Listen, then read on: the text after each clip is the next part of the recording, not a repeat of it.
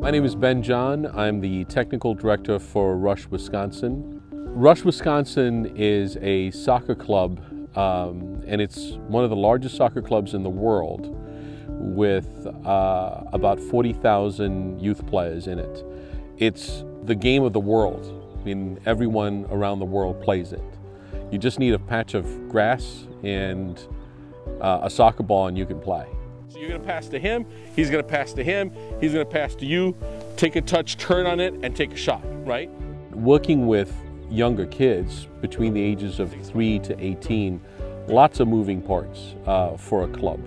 You've got players, you've got parents, you've got coaches, you've got community to think about as you try to service your club. But probably the biggest thrill is always working with players. The correction is all we care about. You'll make mistakes, we don't care. But are you then going to do something a little different based on the information, right? That's going to give you some success. Does that make sense?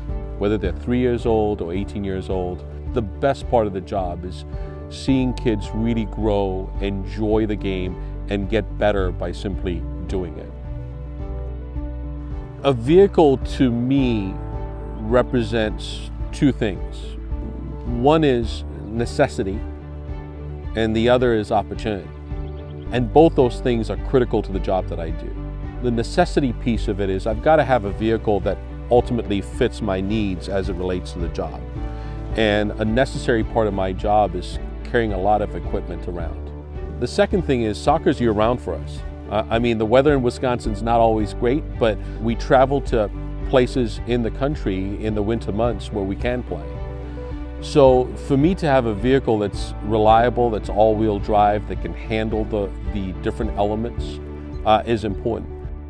I have to go and to multiple places to represent the club. And to be able to show up in a vehicle that represents who I am to some degree is important. And that's the piece where I think opportunity exists.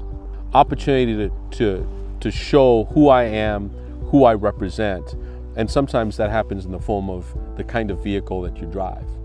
I believe if a car is that important and it represents a lot of things, the people that you purchase that from then become equally important, right? And so that's a relationship that you're going to have for a long time. It's not an addendum to life, it's part of our life.